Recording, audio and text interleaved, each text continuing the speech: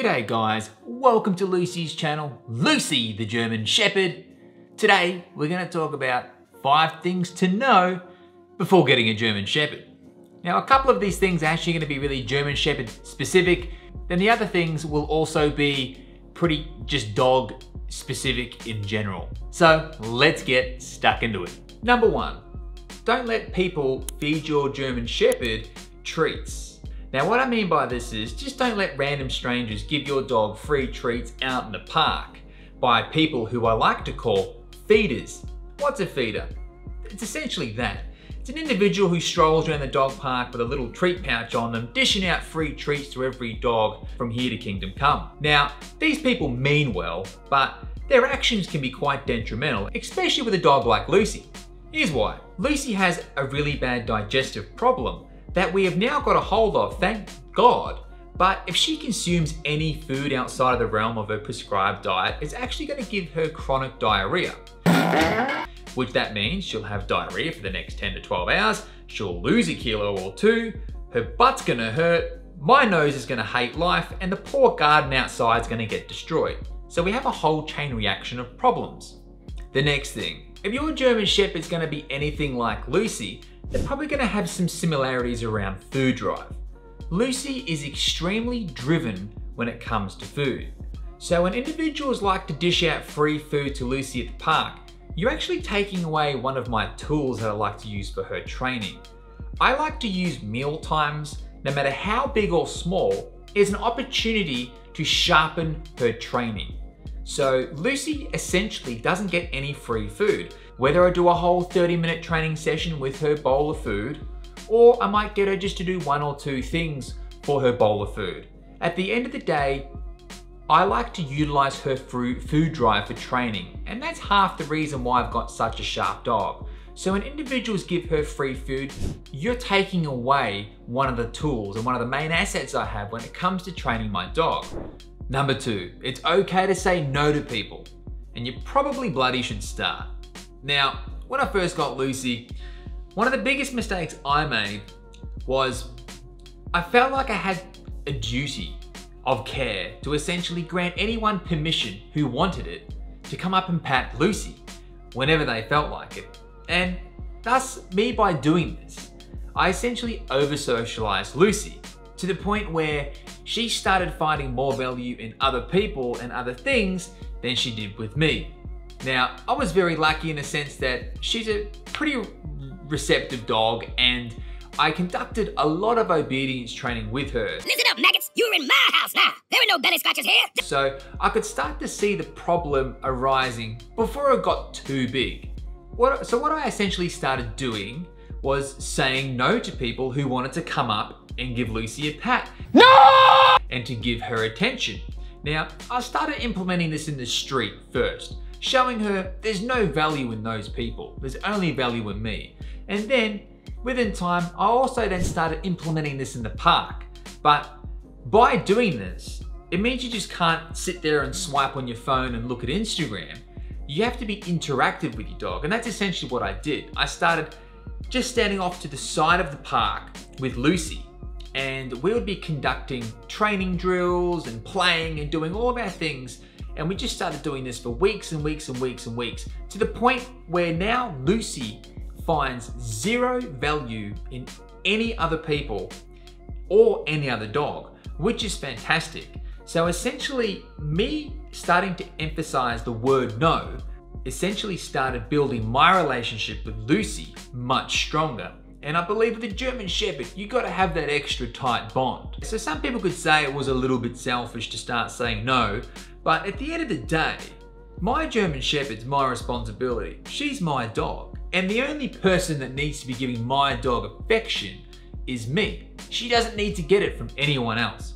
And once I realized that early on, all my other problems started to go away. Again, emphasizing there is 0 value in that person and that situation or that dog, and there's only value in me. Now, I completely understand, and this is super true as well. Dogs do need to be socialized, but not to the point where I over-socialized Lucy, because again, I made a big mistake. I over-socialized Lucy. I turned her into a socialite to the point where Lucy even got invited to non-dog events. Number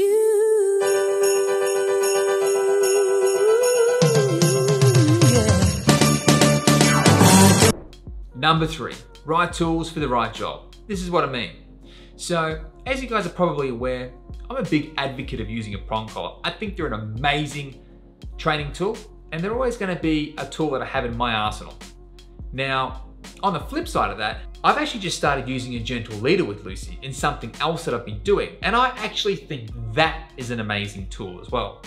So, what I'm trying to say is, use the right tool for the right job. Now, these two different tools are kind of from two different areas of training. And with these two different areas of training, you're essentially getting two different types of people.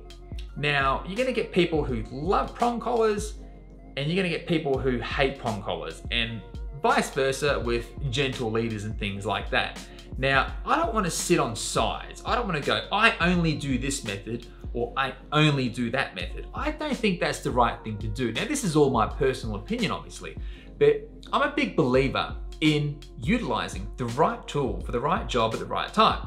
So I discovered, at the moment, Lucy and I we're doing these runs, and I've got this nice running system lead that I connect to Lucy, and I found out that the prong collar isn't the best tool for that, nor is even a flat collar. So what I've been doing now, I've actually purchased a gentle leader, and I've discovered the gentle leader is actually the right combination for the runs that we've been doing, connected to the new lead system for those runs. So what I'm trying to say is, don't be afraid to flip at a dime and utilize a completely different method or tool for your dog. Don't get caught up in the, I only use this system or I only use that. I don't think that's the right way to look at things. Now, as I said, I'm a big advocate of prong collars. I think that they are a great method. I love e-collars. I've never used an e-collar, but I understand why people use e-collars. They are needed in this space, especially when it comes to high caliber dogs. So the biggest thing with the e-collar is to understand that it's not an aversive tool. Could it be? Sure, but so could vehicles, if we didn't use them right. And I love the gentle leader. Like, I think that's a fantastic training tool, and I think everyone should own one of those as well. So guys, right tool for the right jobs. As long as you have the right training behind it, it is all perfectly safe. And don't get stuck on your sides. Number 4. This is probably gonna be one of the most terrifying things you've heard in a while, but it is very true. And what makes this all that more terrifying is, I nearly see this on an everyday basis. If you're an individual who goes to a shopping center, or a grocery store, and leaves your dog tied up out the front unattended whilst you enter the venue, you're essentially signing your dog's life away. Now, in Australia has a very remarkably high rate of dog theft, mainly around a couple of reasons. One, resale value on small designer handbag breeds, French bulldogs, cavoodles, things like that. They fetch a sizable small fortune of money. Now, the next scenario is actually worst case scenario. And unfortunately, this worst case scenario happens more often than not. Now, the main victims here are mainly household dogs. So just listen up. Australia has a highly sophisticated underground dogfighting ring. Now, this mainly happens around the south coast, but essentially it is open to all of Australia. Now, unfortunately, a lot of family household dogs end up being victims to this. They essentially be stolen and used as bait dogs. What is a bait dog? So a bait dogs are used for training, to test another dog's fighting instinct. Large dogs are also used as bait dogs, except their mouths are often duct taped shut so they can't fight back and injure the fighting dog. When bait dogs have served their purpose, they are killed or either released quietly to die. Now, I would advise, if there is one thing you can take away today, it is please do not leave your dog tied up out front of a shop unattended, because it is just too easy to take Fluffy away. Number 5, keep your dog on a lead. You could probably save its life. And be aware of what dogs are around your dog when your dog's on lead and they're off lead. So I want to tell you a little scenario that happened just recently at our old place, just up from there actually, just before we moved. So there was a scenario where an individual had their small reactive dog off lead in a cafe environment, and this small dog unfortunately upset two greyhounds who were under a table, relatively well behaved, minded their own business. Anyway, this small Fluffy kept annoying these two dogs to the point where these dogs snapped, grabbed this Fluffy, ripped it to pieces, actually killed the dog. Apparently it happened very quickly and it was absolutely hysterical. Which one could imagine? Now, I don't envy any position of these individuals, either owner. One being the owner that lost the dog, or two being the owners that realistically, it wasn't their fault, but their dogs killed the dog. It both really suck. But a couple lessons to be learned here. That dog should have been on a lead, and if it wasn't a lead, this wouldn't even be a story. This would not have even happened. Fluffy would still be alive. Number two, even though these dogs, you know, relatively well behaved, these greyhounds chilling under the table, things are gonna happen. Your dogs will be annoyed and upset sometimes. So you need to make sure you have control of your dogs. Even if they're on lead, you gotta make sure if something like that happens, you're able to break it up.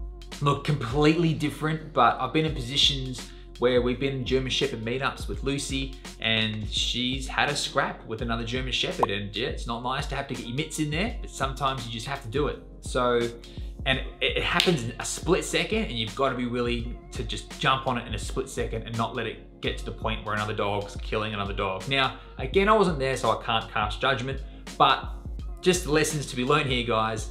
Keep your dog on a lead, and if you're gonna have high caliber dogs, you're gonna have to, you know, if something happens, you're the first point of contact. Even if it's not your fault and you're following every rule, if something like that happens, your responsibility is to make it unhappen.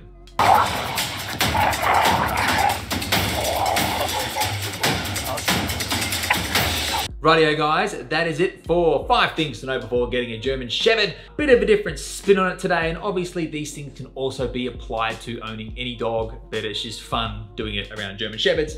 Because I got a German Shepherd, makes sense. Anyway, just quickly, guys, if you do enjoy this content and you want to support the lovely lady Lucy over here, please feel free to join our Patreon. We do have perks with your donations. Firstly, you'll be helping to support the channel. So any donations that we receive do just get directly reinvested into the channel. Oh, hello, are you okay, young lady? Do you want some donations? These are all muchly appreciated, but either way, we obviously love running this channel and we will continue to do so all the time. Another thing, guys, super amazing news you may or may not have heard. You probably have. We have a baby on the way, so we are super excited. Lucy, and just to clear up as well, when we did the announcement, so Flick and I are having a baby, my wife's giving birth to a child in about 4.5 months' time. When we made the announcement on Lucy's Instagram, people thought Lucy was having puppies. I wish, because we get a lot of money for those puppies. Hey, nah, just joking. Lucy's desexed. She can't have puppies. But no, this is gonna be very exciting. Lucy's gonna be a big sister, and I can't wait to create a whole bunch of content around having a new baby, German Shepherd. People seem to, you know, freak out a little bit, kids and big dogs like this. So we're gonna show you guys how it is done. I'm actually gonna implement a dog trainer to help me introduce Lucy to the baby and things like that. I think it's gonna be fantastic, and we're gonna help build a bond between our baby and Lucy, because Lucy needs to understand she's not above the baby. And then me as a responsible adult, I need to teach the baby and young child, or toddler, and then child, and then young kid, that she also needs to respect the boundaries of Lucy. So this is gonna be great. I'm really excited about creating this content, which I think is just gonna be fantastic. And which leads me, guys, to the end of this video. If you've tuned in for now, up until now, thank you so much. Means a lot. Watch time is important for these videos. If you loved it, the best way you can support us literally is by liking, subscribing, and commenting your thoughts down there. That is fantastic. Guys, until the next video, we'll see you next time.